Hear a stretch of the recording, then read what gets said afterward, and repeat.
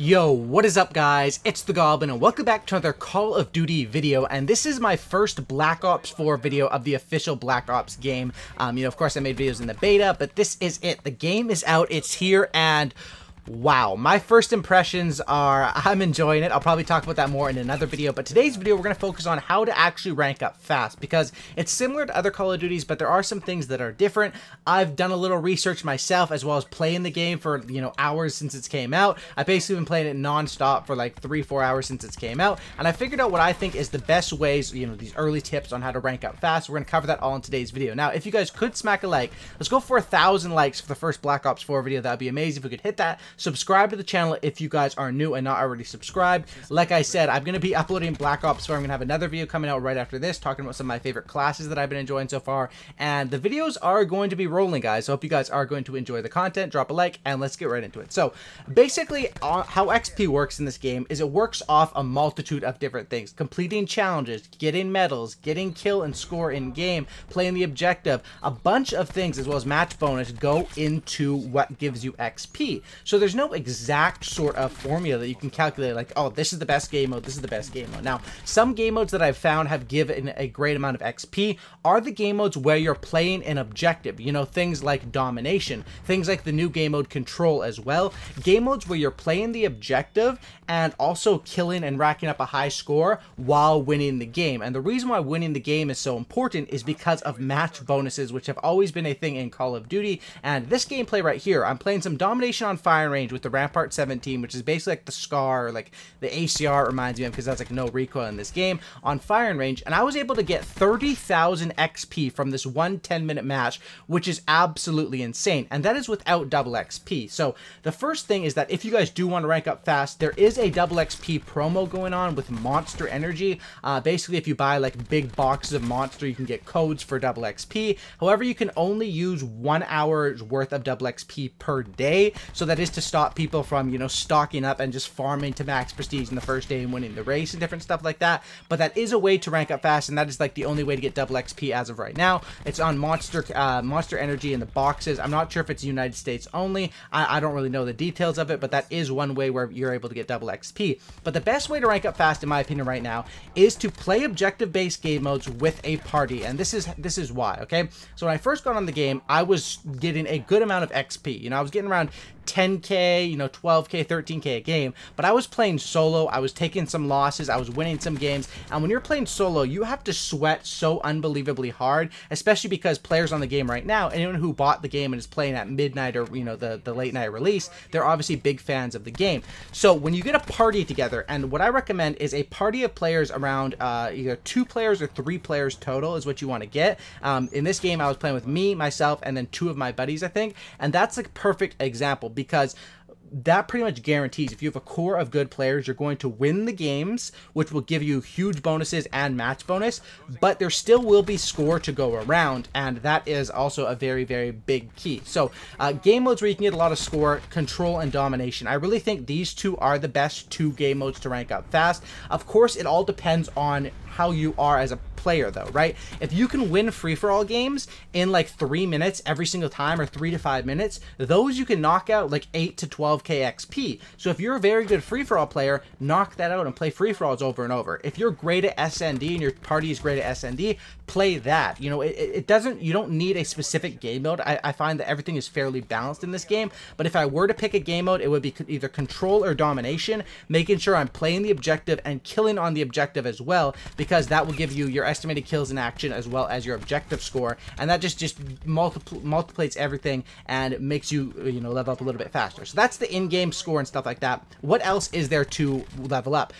There's challenges, of course, and challenges are huge to level up. Now, what I can tell you guys about challenges, of course, you can check them in your barracks. You can go through in your combat record and look and complete challenges individually. But if you want a more broad guide to do it, using different weapons and leveling up different weapons to the max every time you're leveling up a weapon, that's XP. You're getting weapon XP, but it's also converting into normal XP because you're unlocking challenges with that weapon. So example, some challenge might be get 20 kills with the rampart, get 20 kills with the rampart with the reflex sight, get 20 kills with the swordfish with the silencer on it, you know, different stuff like that. And if you're using a multitude of weapons, as well as switching between different game modes, you can complete challenges fairly quickly, and that will come naturally as far as getting you XP. Another thing that gets XP sort of in the background naturally is medals. And what medals are, if you played Call of Duty, if you played the Treyarch series and Black Ops, they're known for this. When you're killing people, medals are going to pop up on your screen, and those are all XP. You know, the amount of XP a medal gives varies between like 100 and 200,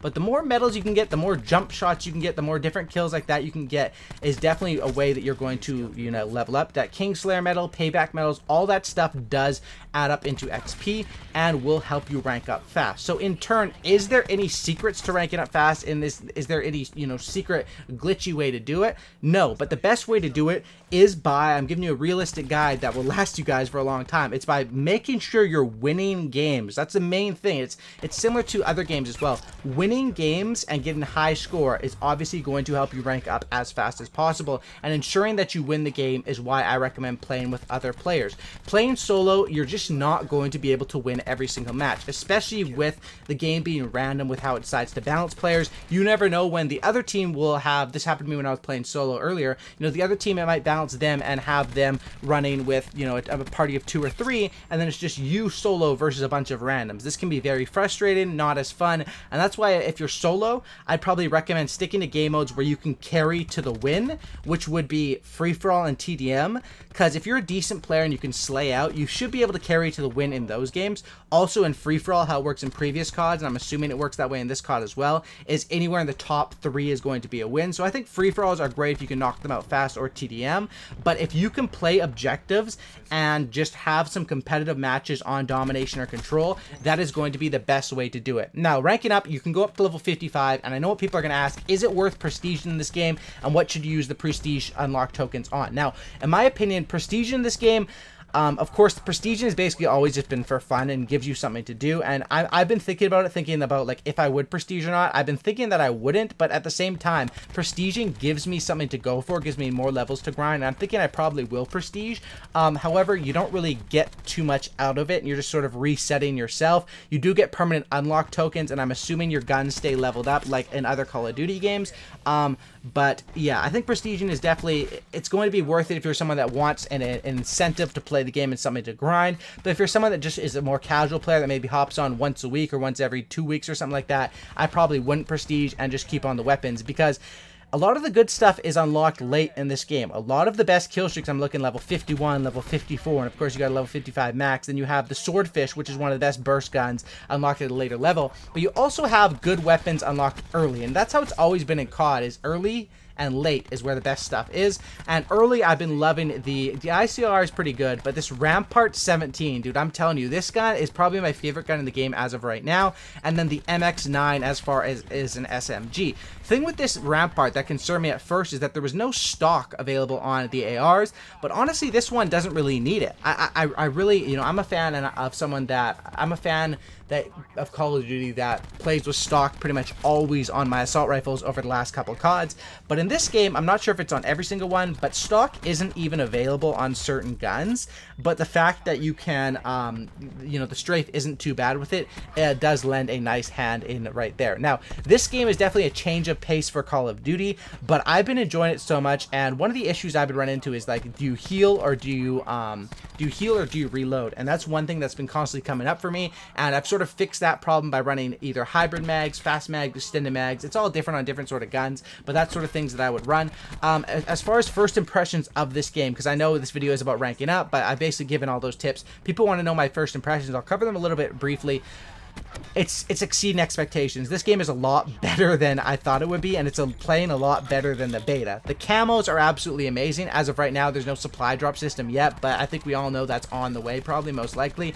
And the maps, I pretty much enjoyed every map so far. Now, with it being 5v5 in most game modes, I don't really see why they did that, personally.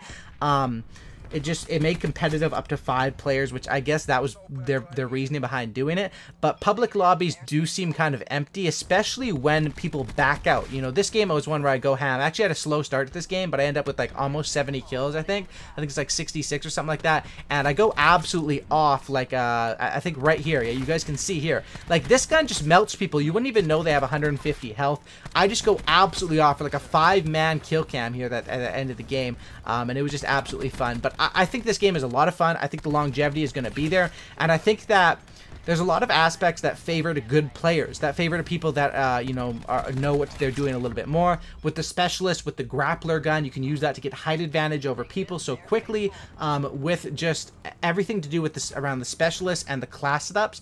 What I've noticed from the class setup is the perks are kind of weak, but everything else is absolutely amazing. Anyway, guys, I'll show you guys. I got 30k XP for that game. Pretty good stuff there. Hopefully you guys did enjoy it. Drop a like if you guys did. More videos to come, like I said. Subscribe if you guys are new, and hopefully these tips help you to rank up fast. That's about it. Have a great night, and I'm out. Peace.